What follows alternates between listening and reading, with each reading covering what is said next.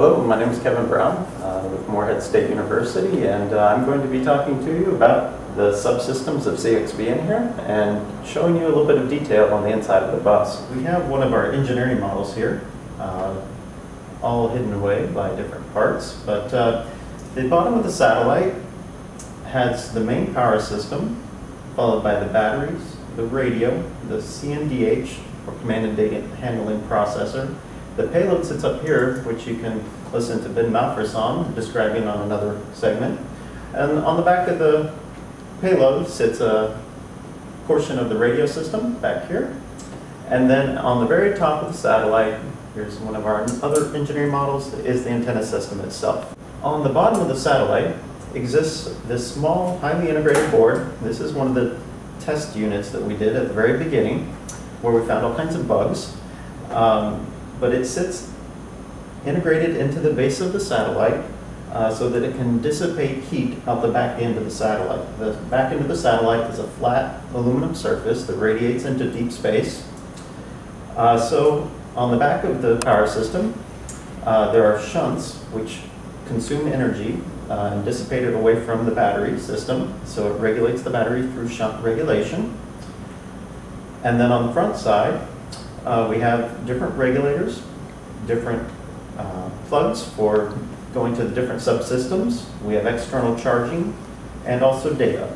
And as most people are aware of CubeSats, you have deployment feet and deployment switches to sense when you're outside of the launcher. One in series, 4 parallel batteries. These are the same sort of lithium-ion 18650 cells, which you find in just about every laptop battery pack that you purchase nowadays. The radio is a Astrodev lithium radio, so it's a UHF frequency at 437.525 megahertz.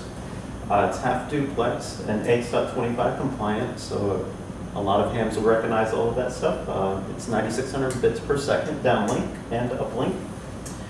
It interfaces to the CNDH command and data handling board, which is a MSP 430 5436A processor, and it has its own internal flash or external flash. It can be programmed from the outside, and it has an IMU on its board for sensing the magnetic field of the Earth and also the angular rate of the satellite. As you can see, there's a whole bunch of interfacing over here. This is actually for the 3 magnetworkers on board. Each of them are wound up air coil wise, so it's just a bunch of copper wire put around a spool, and it generates the magnetic field, which kind of orients the satellite, kind of like a needle in a compass while it's up in orbit. But there are 3 of these, one for each axis, and you can orient yourself. And in the case of CXBN, as soon as it's stabilized after deployment, it then spins itself up while pointing at the sun.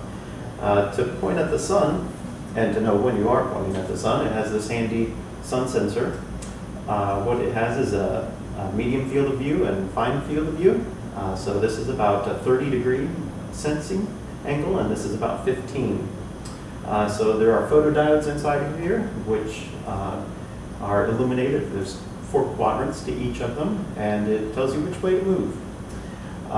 Once you spin up, the magnetworkers take over and maintain the stabilized spin. So when you begin spinning, you get some angular position ambiguity when you start integrated gyros.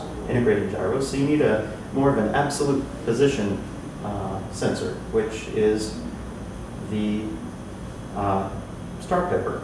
The star pepper is another photodiode array, which is hypersensitive to starlight, of course, and it is a rate detector. So what it does is kind of like a positioning encoder on a wheel. It will exhibit a pulse whenever something transits its field of view. So if it transits the field of view of, let's say the moon goes through the field of view, it will edge detect the moon rather than just a continuous signal. Okay, so that is all the way up to this level. The payload is in a different video segment, but on the back of the payload, in order to get everything to fit in, was the main phasing network for CXBN. It took the UHF input and split it out to the 4 antenna elements on the satellite. Each one of the blades is phased 90 degrees from the other, so it's a circular polarized system. And it's pretty straightforward after that. Circular polarized, and then you have a circular polarized antenna on the ground, and you can talk to the satellite. The 4 panels are held together across a nichrome wire, which cuts the fishing line and deploys the panels. Each of the panels are spring-loaded to be 90 degrees to the body. And that is pretty much at the end of each of the subsystems.